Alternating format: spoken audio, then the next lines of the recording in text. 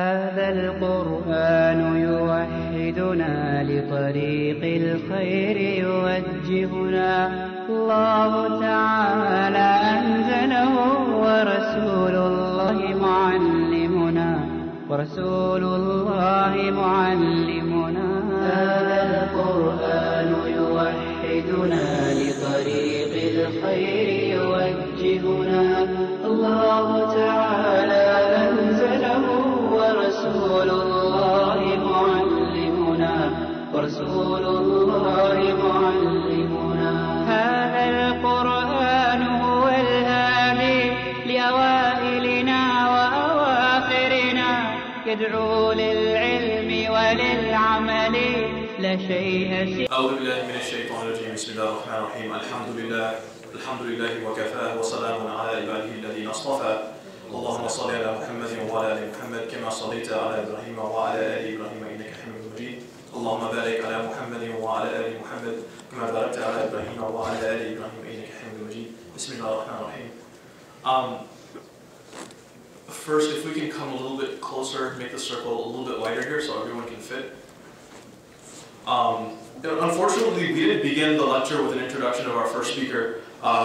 His name is Brother Amir Saeed. He is currently a student of Sharia at Al-Azhar University. Inshallah, he'll be finishing soon. And he's an instructor for Islamic Learning Foundation.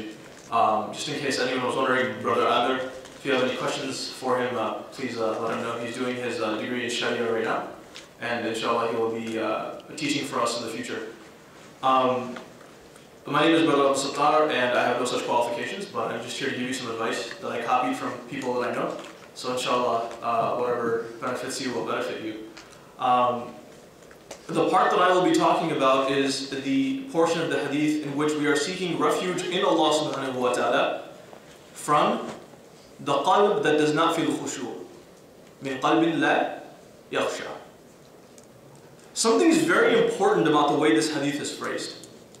Normally, when you ask Allah, do you ask Allah for stuff, or do you ask Allah to keep you away from things? In most of the du'as, Alhamdulillahi Rabbil Alameen, and then when you come to the point, you say what? Ihdina as-siratal mustaqim. Guide us to the straight path, right? You say Allahumma inna nas'aluka ilmun nafi, right? You say Allah, give me knowledge that benefits. Other places, Allahumma afini fi badani, Allahumma afini fi sam'i, Allahumma afini fi basari. Allah, give me good health in these things. Give me good health in my eyes. Give me good health in my sight. You ask Him for things, but in this dua, you're doing what? You're asking refuge from stuff. That's very interesting. Why do you think we're doing that? Normally, we know that a good aim comes from who, guys? Comes from whom? Allah subhanahu wa ta'ala. We know that a qalb that fears Him comes from whom? Allah. We know that an eye that can cry for the sake of Allah comes from where? From whose blessing? Allah. So rather than asking Him for these things, which actually the Prophet ﷺ does in other ahadith, we are asking refuge from things here. So the first point that I want us to all think about is, if you look at these things, if we want to go out and get unbeneficial knowledge, whose action causes that to happen? If I get unbeneficial knowledge, whose fault is that? Mine. So I'm seeking something that is what? Harmful for me. Right? I'm going after something that's harmful for me. And so this hadith is about asking Allah to protect myself from my own screw-ups. That's number one. I'm asking Him, Ya Allah, protect me from the times that I mess up. Right? From unbeneficial knowledge. Because I know I'm going to seek after it. I know I'm going to do things that are dumb. Right? I know I'm going to spend 9 hours on Wikipedia looking at stuff that I shouldn't be looking at. I know I'm going to know things I shouldn't know. I know John from 9th grade is going to come in with a magazine I shouldn't be looking at. I'm going to learn things I shouldn't know. Right? Be honest. So these are my mistakes that I'm going after, and I'm asking Allah, Ya Allah, protect me. So number one, we have to recognize that our humility before Allah starts with recognizing that I'm flawed, I'm sick, and I need your help. I need you to protect me, Ya Allah, because I can't protect myself. Are you guys with me with that? Number one. That's the beginning of this hadith. Is that we're asking, any time you ask refuge in Allah from something, you are recognizing your own weakness. Okay, number two. Sorry guys, Android is taking a second to start up here. Okay. Number 2 is that, look at this hadith. It's saying, I want to seek refuge in you, Ya Allah, from a heart that does not feel your fear. Now whose heart is this? It's my heart, right? If I have control over anything in the world, what do I have control over? This heart, yes or no? Right? I might not have control over my car, I might not have control over my house, I might not have control over my halal or haram mortgage, right? I might not have control over my job, but we all have control over our what? Our hearts. But here I'm asking Allah, Ya Allah, protect me from a heart that doesn't fear you. Why am I asking Allah? If you look at another dua of the Prophet ﷺ, we find what? Ya muqallab al-qulub, thabbit, what? Qalbi ala dinik, aw qulubina. Protect, oh you who is the turner of hearts, turn my heart towards your deen, or turn our hearts towards the deen.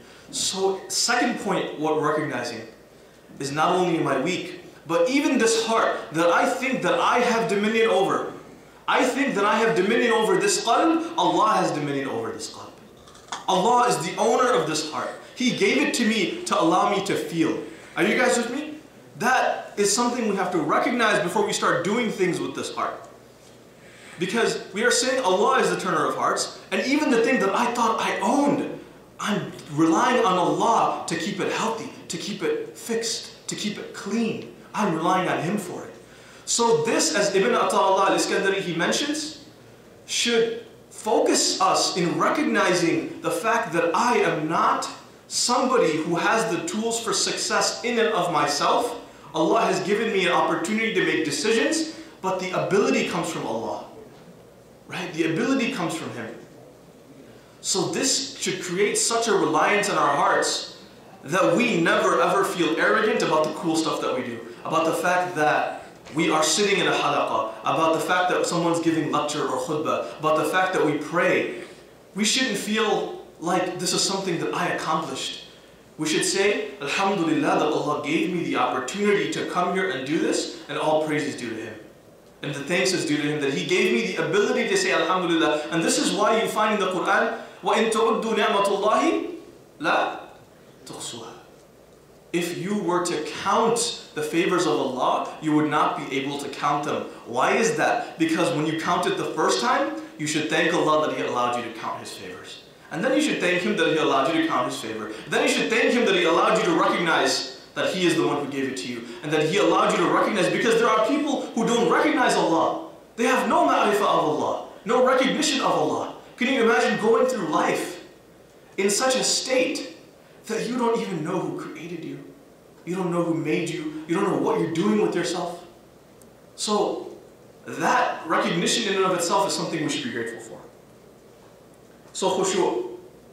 When we ask Allah, Ya Allah, protect us from a heart that doesn't feel khushu'. I want you guys to think about something. Have you guys ever seen, all of us have seen a dead body or has noticed someone who's died, right? We know somebody who's died. What is the difference between a dead body and a living body in Islam? Someone just shout it out. It's not school, so the ruh, the soul, the spirit, right? And we'll consider them the same in English because Arabic has different words, but we'll call it the soul of the individual, the soul of the human being.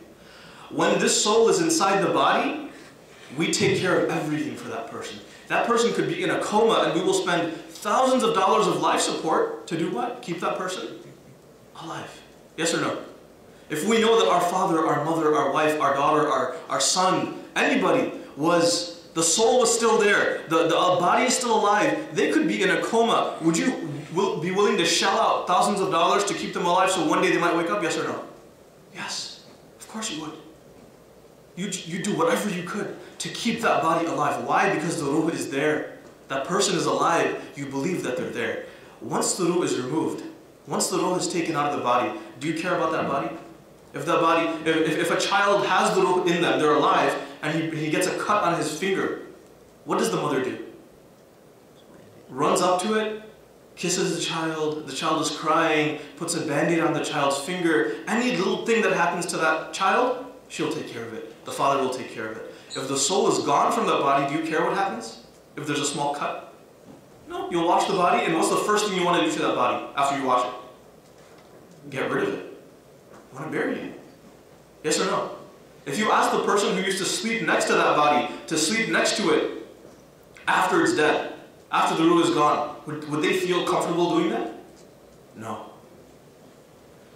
According to the statements of the Prophet ﷺ and according to the statements of the Tabi'een and the Sahaba, you know what the soul of our prayer is? The soul, the ruh of our salah?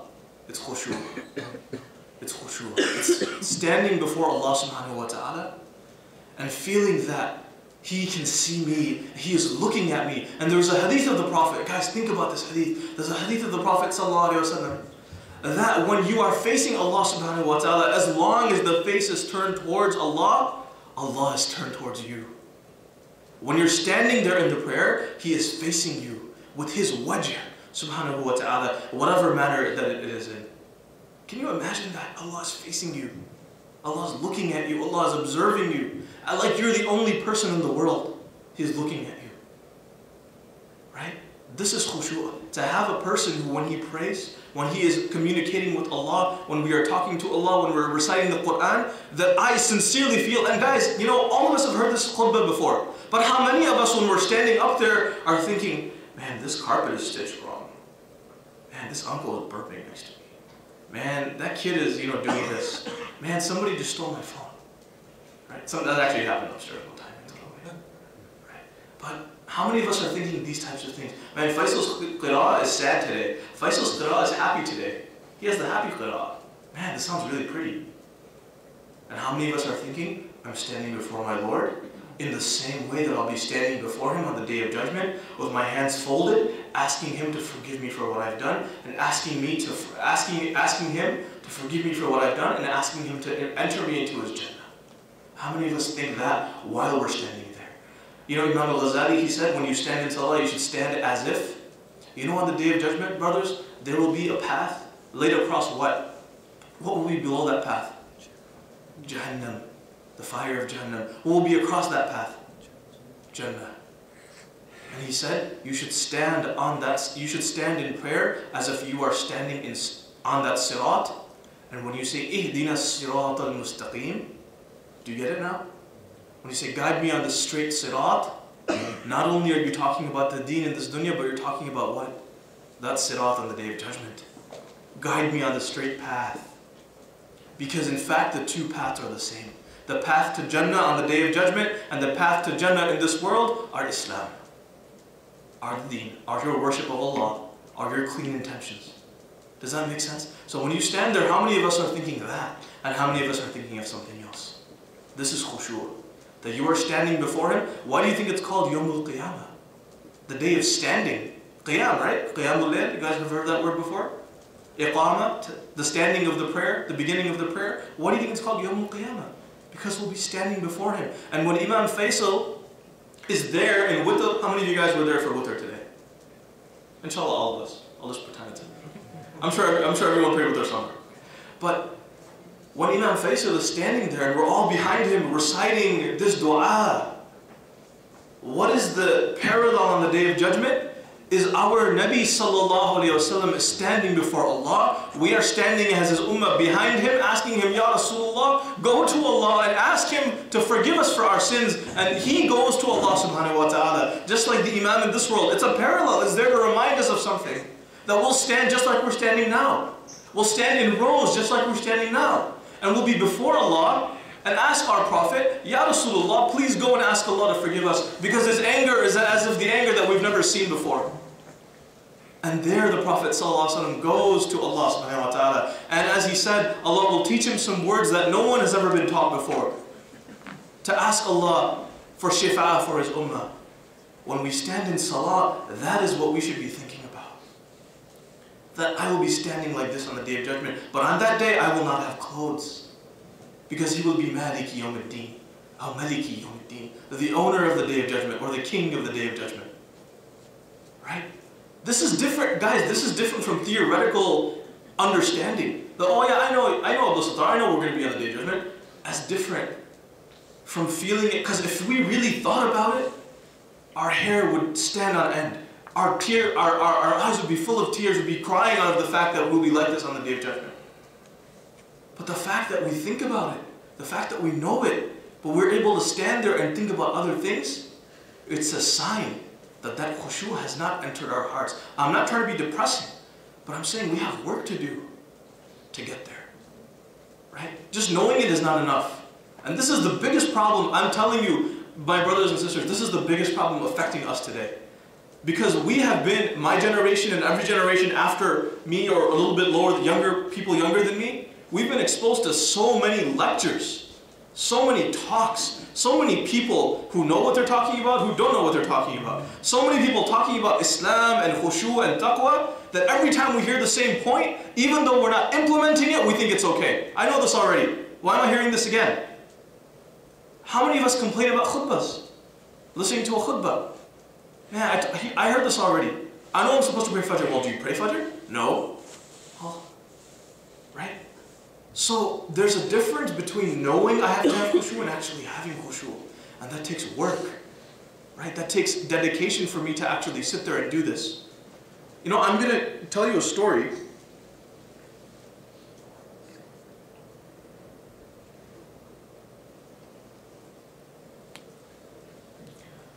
When the Prophet ﷺ, and you have to stay with me for the story a little bit. Some of you guys will think it's a little wacky, but it's really not if you think about it. It's a little Sufi, but that's good in this month. Alhamdulillah. Okay. So the Prophet ﷺ, he went on a journey, on a famous journey. What is that journey called? Al-Isra wal-Mi'raj. Right? He went on this journey, and he had a communication with Allah subhanahu wa ta'ala on this journey. And there was a point that they came to, and when they came to that point known as the Sidratul what? Muntaha, the lote tree, that demarcates the border between this world and the realm of Allah subhanahu wa ta'ala, whatever that is. We don't know the details, but we know that it was a special place. What did Jibreel alayhi salam say to the Prophet sallallahu alayhi wa sallam at that point, according to a hadith? Some narrators quoted this hadith as being weak, others said it was Hasan, but it's good enough to use for these types of issues. What did Jibreel say to the Prophet sallallahu alayhi wa sallam? Go, I can't follow you because why? I will be destroyed. Right? You guys remember that hadith? Everybody with me? He's going on the night journey, he comes to this point, Jibreel alayhi salam tells him, you go ahead, I can't go, and according to one of the narrations of the hadith, if I go beyond this, I will be annihilated. Meaning that anything Allah does not want to be past this point cannot exist. It'll be burned away. Are you guys with me there? Right? Think about that for a second. This is much better than Lord of the Rings, I promise you. Or Jedi Knights or anything. This is the best story ever. Okay? Anything that goes beyond this point will be annihilated. Because the reason is because anything Allah does not desire to be past that point will not be there. Are you guys with me? Okay, number one. Number two, the Prophet said, what is the mi'raj of the believer? What is the mi'raj? As-salah. The prayer is the mi'raj of the believer. Meaning what? That's the closest that you and I can ever get to being where the Prophet ﷺ was in this dunya. Inshallah, in the next one, if we are blessed to see Allah subhanahu wa ta'ala, we will. But in this dunya, that's the closest we can get, right? Salah. It's praying salah. So now take these two narrations and hold them in your mind. One, anything that goes beyond that point and stands before Allah, and Allah does not want it to be there, and it goes against His will, it'll be burned away, right? Point number one. Point number two is, salah is the mi'raj of the believer. Brothers, you know that feeling that you get? Keep these in mind, keep these in your short-term memory for a second. You know that feeling that you get when you're standing in prayer? What do you feel sometimes? Is everybody super happy about praying all the time? What do you guys feel sometimes? Someone tell me honestly. Fajr time, what do you feel? Man, I want to go to sleep. Right? I wish I could go to sleep. I'm so tired. Right? Sometimes you're standing inside the way, what do you feel? I wish he would hurry up and finish. Yes or no? How many of you guys have felt that? The one guy who doesn't, man, I'm gonna take bayat to you or something. It's awesome. But everybody, all of us feel that at some point, right? I wish he would finish. Why is he taking so long? It's taking forever, right? Why do we feel that way?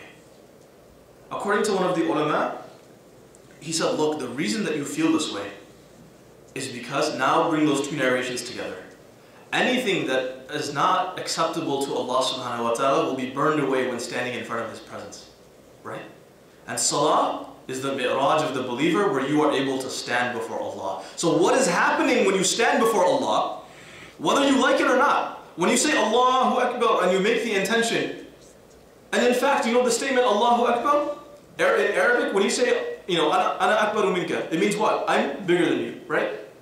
If you say Ana atwalu minka, what does that mean? I'm taller than you. But if I don't put the minka after it, if I just leave the statement as is, it means naturally, according to Arabic grammar, min kulli shay.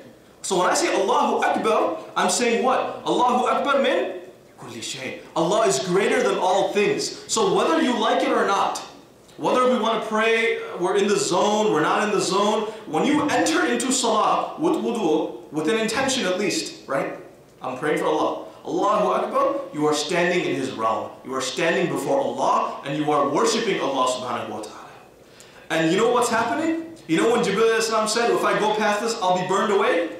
Because it's not His will for me to be here? Every dirty thing in our heart, every disease, every sickness, every piece of arrogance, every piece of laziness, every piece of anger is being burned with fire.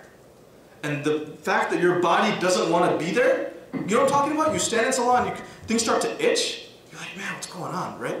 And your foot's hurting. It wasn't hurting a minute ago, but you started praying and now it's hurting. Yes or no?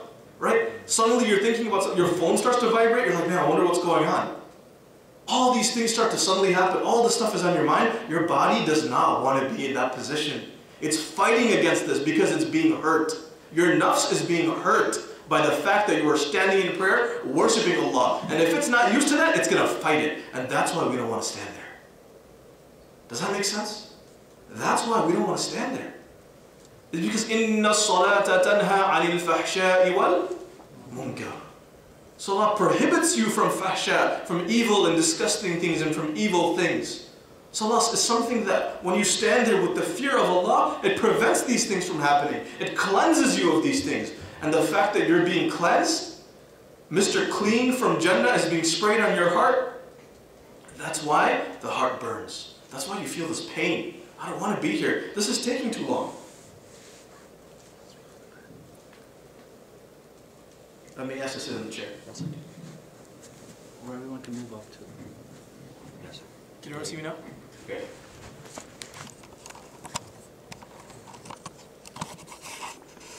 So, my dear brothers, that's the point that we have to understand. Is that just knowing that I have to pray and I have to focus, that's not enough. It actually takes work. I actually have to stand there and do it. And when you feel that pain, how many of you guys have worked out before? How many of you guys work out? Right. I actually don't work out, but I've done it before, once or twice. You can probably tell, but yeah, I'm believing it. Right? When you work out, dude, it hurts. Yes or no? It hurts. The first time it hurts, especially if you haven't done it for a while, it hurts really bad. Right? And you're sore the next day. And you're like, man, actually you're sore 2 days after, right? You're like, man, I can't move my arm, this and that, everything's sore, all this stuff. Why? Because you haven't done it in so long, your body's not used to it. So it hurts. That's the same thing that happens to us when we pray. And you haven't prayed in a long time, and you haven't focused, and you haven't actually worshipped Allah with that sincerity in a long time, it's going to hurt. Because that soul is being purified. So that's what we have to understand. Is that this feeling that you feel is good, number one. Number two, when you're praying, guys, that stuff that's coming into your head, that's the stuff that's keeping you away from Allah. Most of the time. You know, if you have a huge exam, that's different. You know, I mean, I understand you have an MCAT, you have an LSAT, you have board step ones, whatever. In that case, I understand, like, you know, that comes into your head. That's natural. Even Ali radiallahu anh, he actually had a competition with some of the Sahaba. And the competition was who can pray all the way through without thinking of anything except Allah subhanahu wa ta'ala. So the Sahaba and Ali radiallahu anh, they're praying.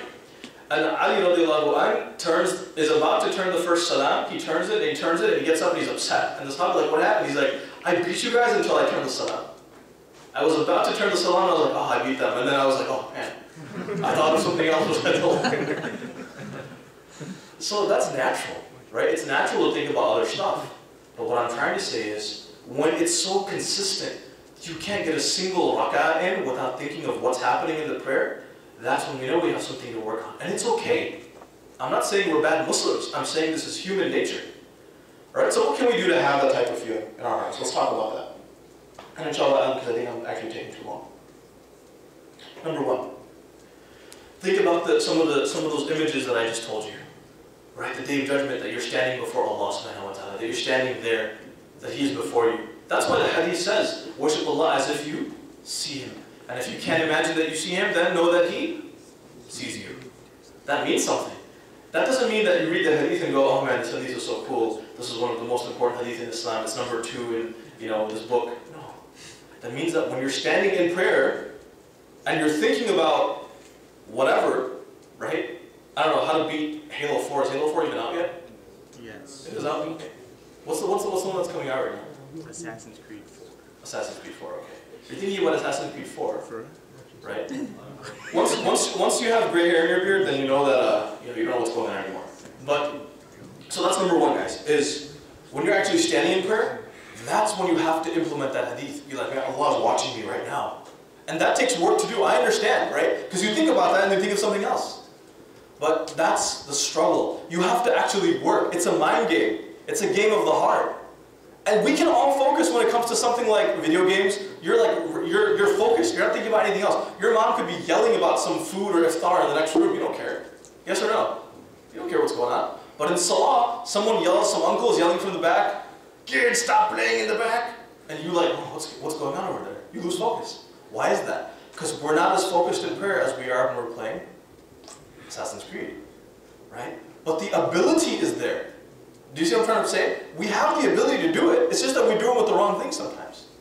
So that's what I'm trying to get at. So number one is we have to actually work. And every time, it's okay to screw up. You're standing in prayer, you think about something else, now think about Allah. You're thinking about something else, think about Allah. Think about the fact that you have an Xbox. Alhamdulillah, ya Allah for giving me an Xbox. That's okay. At least now you're thinking about Allah. Whatever it takes to bring it back to Him. Because some of the mutasawwifun, they say that the height of khushu', the height of taqwa, is that everything that you look at, everything that you see, it reminds you of Allah. Right? So if I look at this carpet, what do I think of? In Surah Al-Rahman, when Allah subhanahu wa ta'ala mentions the carpets of Jannah.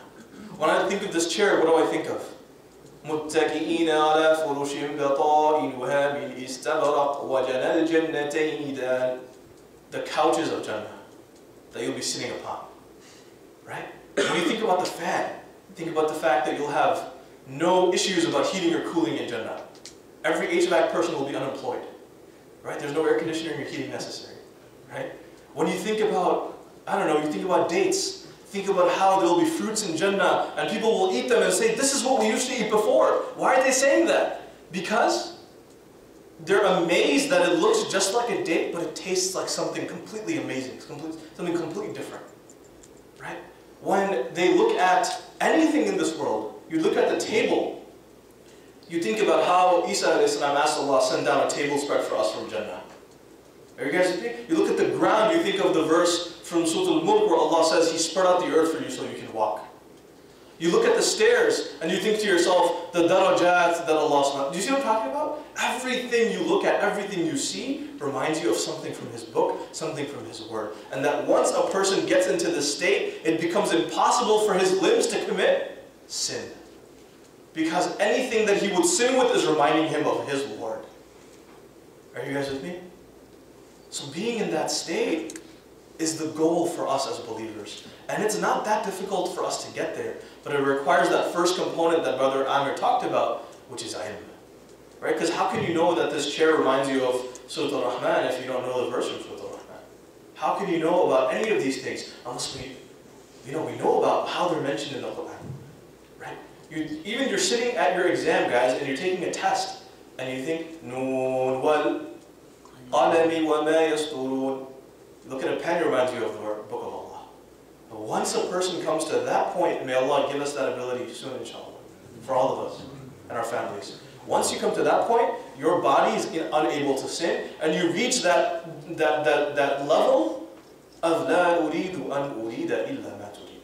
I don't wish to will, and I don't want to want anything, Ya Allah, except what you want. And this, at this point, khushu' becomes not only in salah, but khushu' becomes something you do at every single moment of your life. You see how amazing that can be? Right? Because we are able to step into it sometimes. When we play video games, when we hear a beautiful qira'ah, but the trick is moving it into all the time. So number one, I'll conclude, number one is thinking about these images, right? Of the Day of Judgment, of standing before Allah. Number two, knowing Allah's names.